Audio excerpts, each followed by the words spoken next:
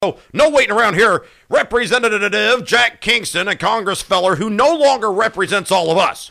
Nah, he bailed on us. He represents from Moody Air Force Base over the Atlantic Ocean. He's on the horn with us. Good morning, sir. Good morning, Frank. I actually was run out of town. I'm not embarrassed by it. I'm not ashamed of it. I'm frankly just used to it. You know, I get run out of and then counties have had enough, and they just say, all right, let's get rid of this guy. They hurled you out. Well, we're sorry about that. We do appreciate you calling in because obviously our listening area and you overlap that, and you're a friend of the show. So just want to check in with you this morning, say Happy New Year, as always, to you, sir. Well, same to you. I hope you had some good holidays. I'm still trying to work off that extra 5 pounds that I picked up somewhere. No, you're an amateur. I put on 10. Let's get to the news of the day. Let's go ahead and start with the big news. Out of New Hampshire, everybody's running. All the indications are happening. The problem with New Hampshire, that I used to live there for about 6 months on a consulting gig. It's small, it's tiny, demographically overwhelmingly white, but it has this huge era of self-importance. I'm not asking you to pick a winner or loser on this, but does New Hampshire have any... I mean, I know it has input. Does it have the weight that it did previously, or is everyone who survives basically going on to South Carolina and the Southern folks will decide who the nominee is?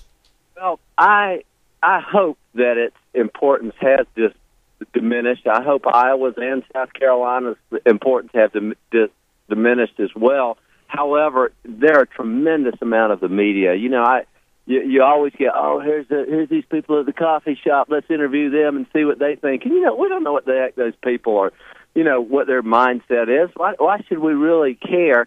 And yet the media makes sure that Iowa, South Carolina, New Hampshire set the tone for the rest of us and eliminate a lot of the candidates. Tim Pawlenty dropped out early. Michelle Bachmann, Rick Perry may be gone when South Carolina's over with. So to me, one of the great sayings I heard politically was, as goes Iowa, there goes Iowa. However, the truth of the matter is they still get the candidate's name and face out there. And so, but, to me, part of the primary process, I think the good thing is it's a dynamic process, lots of good say-so, lots of people are weighing in, and I'm not frustrated by it. But it is so annoying when the media really doesn't want to get into substance. You do hear some questions about Afghanistan and Iraq, but you don't hear enough about foreign policy and strategy and what are we going to do about Egypt and Libya and Syria, and what is your plan, and how does it differ from President Obama? Instead the media just goes over and over again to same-sex marriages and abortion, and they love those divisive questions, which I got to say, as a candidate, when I go around, people talk to me about jobs, and they talk to me about saving money in the federal system and cutting the budget, how it's going to affect them. They don't talk about the things that the media drives, yet through these 3 primary states over and over again, those are the questions that they know is going to get people divided, and that's what bothers me about it. Well, you brought up a great point. Let me follow up on something. I didn't mean to go this tangent, but I just ask you one time. Let's say you have someone who gets the nomination or the presidency who is totally for abortion versus someone who is absolutely against abortion. I mean, could the president, worst case scenario, whatever side of the fence you're on, could the president sign an executive order banning abortions? Could they have an executive order providing abortions? I mean, how much can the president actually do over one topic like abortion? Well, they have, I'd say, 2 major influences. Number one, the judicial appointments. Abortion has, unfortunately, become a litmus test to the U.S. Senate on approving a judicial nominee, and not just to the Supreme Court, but to other courts as well. So, and those decisions we have found out have the force of law when judges decide what's really constitutional and what is not, and I think that they're as arbitrary and political as people in Congress, frankly.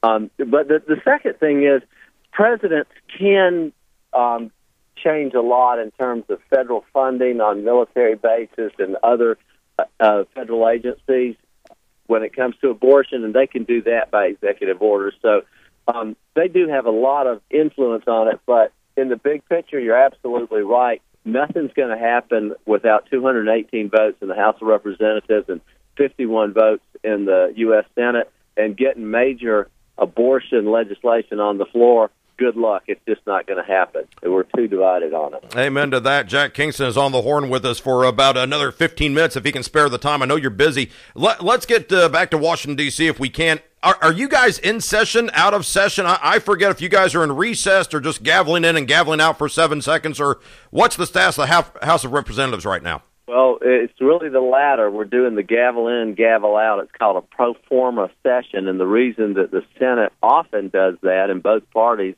is to make sure the president doesn't appoint anybody during the recess, and that way, you know, the Constitution says the president cannot appoint major advisors without consent of the U.S. Senate, and what we saw last week, unfortunately, is the president breaking his very own campaign promise that he would never do that. When George Bush was president, he wanted to appoint a few people, and the Senate would not adjourn, and so he could not. Same thing happened over these holidays, and yet the President Obama went ahead and appointed these people.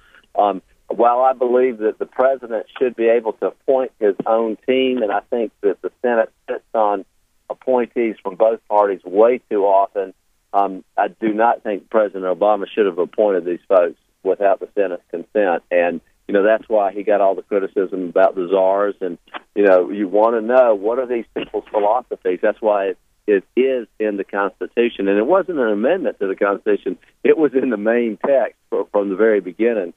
But we will be officially going back on the 17th of January. We're faced with another increase in the debt ceiling of $1.2 trillion. No more increase. You guys don't get any more money. You know that. Well, I agree with you. And I voted no last time, and I'll vote no this time.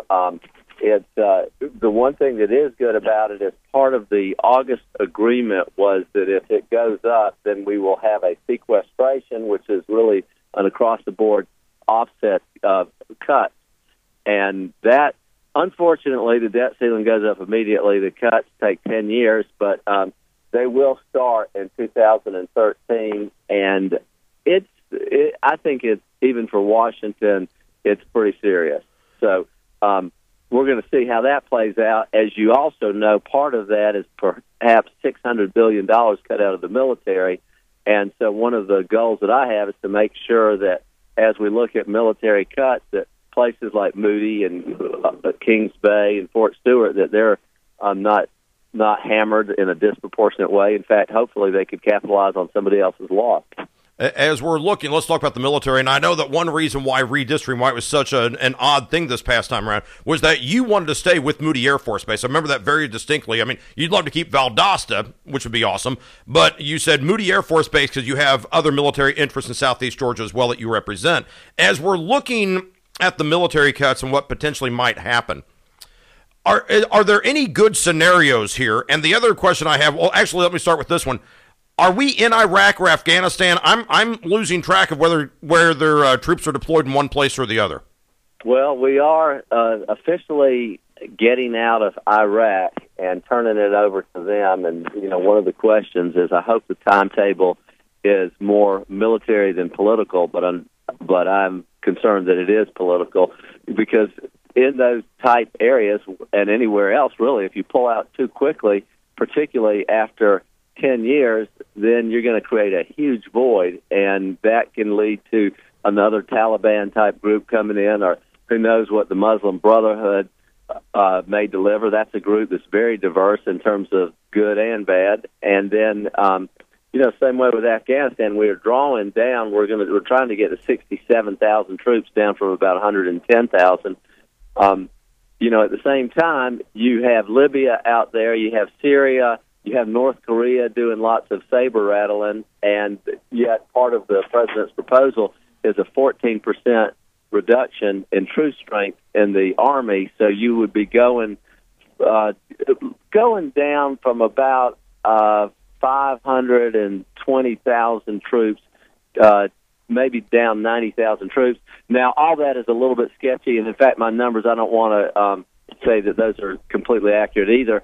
But it's a pretty significant downdraw, and as much as we'd like to say we can fight wars from computers and predators and boxes, that are hidden well away from the theater, you still need to have that ground soldier with a rucksack on his back and an M4 rifle. And so we got to be very, very careful about the troop reduction. How much of a mistake are we doing by not paying attention to Libya and Egypt and everybody else who just had the big uprisings in 2011?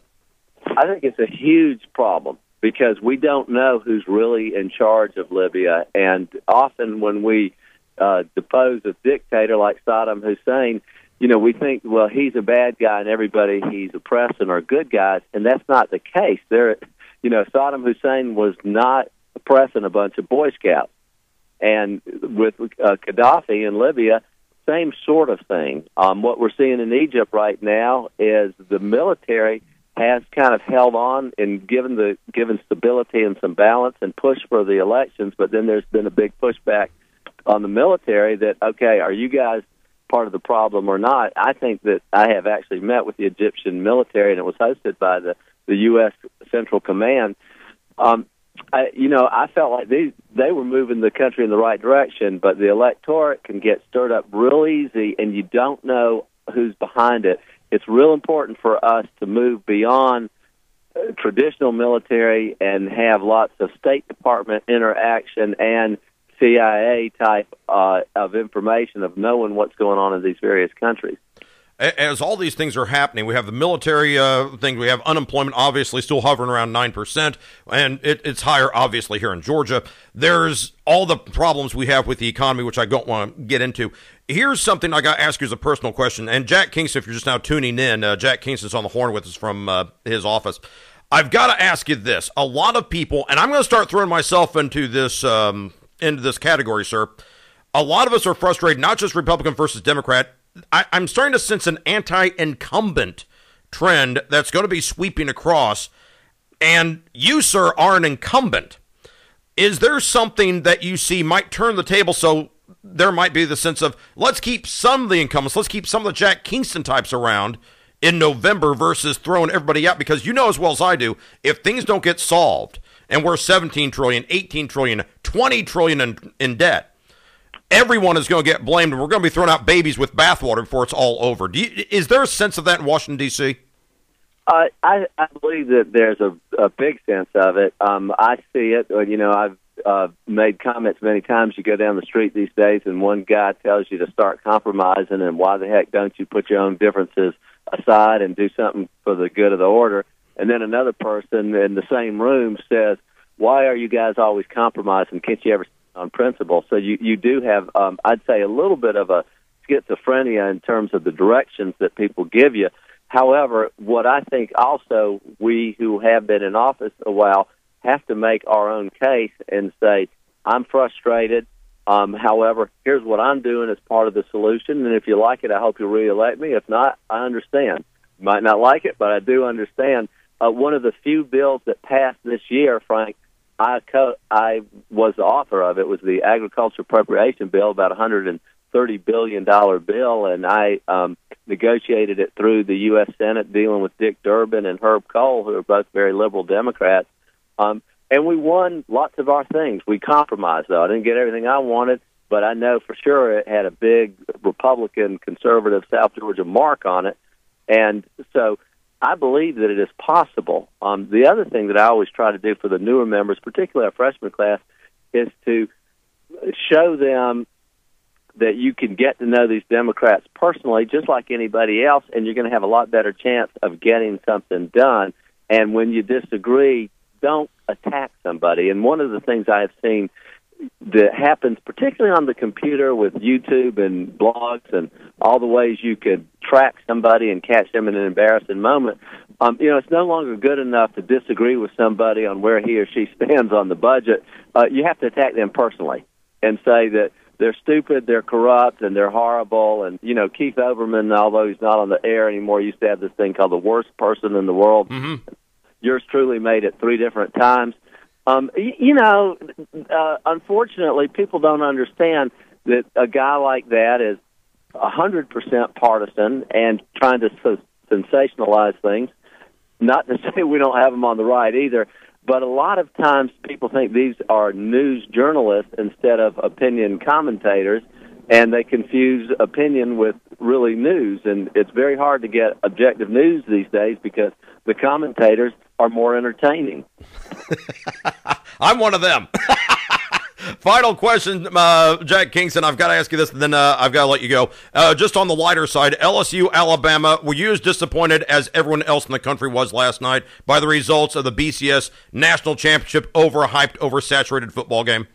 I don't know. No, I was not disappointed. I thought Alabama was going to win. I was for Alabama, and the only reason is as a Southern boy, Alabama is our Green Bay. I don't know if that was their 10th national championship or what, but, you know, if you're from the South, you should have a lot of pride in Alabama, that tradition. And you know, I mean, every bit Alabama is what the Packers are to the folks in Wisconsin. There you go. Jack Kingston, appreciate taking the time. And by the way, very quickly, what is your website? Where can people find you for the legislation updates? Where do they track you down at? You can find me on just go to Jack Kingston and you'll get there. I mean, there'll be all kinds of ways to find it from that point. But one other thing, I was in Atlanta yesterday, met with some of the legislators, including Amy Carter. She says hi. She's hard at work. Okay, I'll take your word for it. Thank you. We'll let you get back to work. Thanks so much for checking in the morning drive. Okay, bye-bye. Thank you so much. Jack Kingston there, wasn't it? Amy Carter's hard at work. We'll settle her hash soon enough. Quick timeout, 7:53. News Talk 105.9 WVGA.